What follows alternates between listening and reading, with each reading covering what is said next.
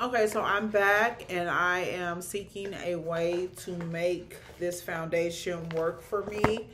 I have the Honey Halo from Pharmacy.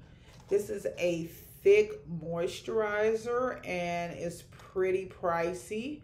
It says for normal to dry skin, an intense moisturizer that replenishes dry, distressed skin with lasting hydration. Okay, apply to clean face, direct contact with eyes, okay? Avoid direct contact with eyes. Now, when I initially purchased this, I saw somewhere it said it could be used as a primer. And unfortunately, I have not been able to find that unless I dig deeper, and I don't have time to dig deeper. So when I use this stuff, it instantly changes the texture of my skin. And I honestly do not like the way it make, like, I've tried this with, it's real thick. And I basically do use it on my lips. And I instantly feel a burning sensation on my lips.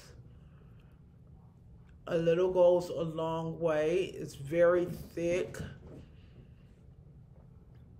And I try my best to test out things before I wear them.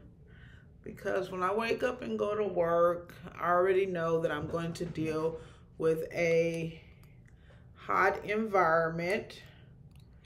And I already know it's going to be early in the morning. And I already know that I have to work fast.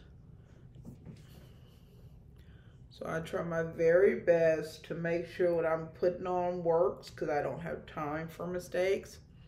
So against my better judgment with the foundation I'm going to use, I am going to apply this very thick and pricey and luxurious moisturizer that is similar to the Bobbi Brown face base.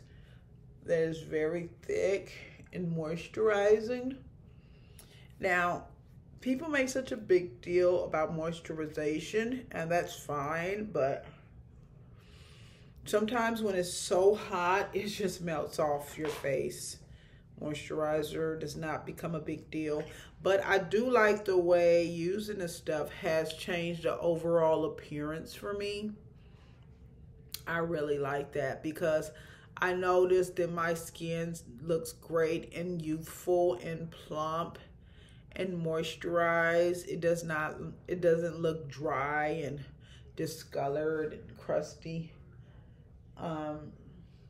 Yeah, so I think your skin should look good at any age. I'm not trying to look young, I'm just trying to look good for my age.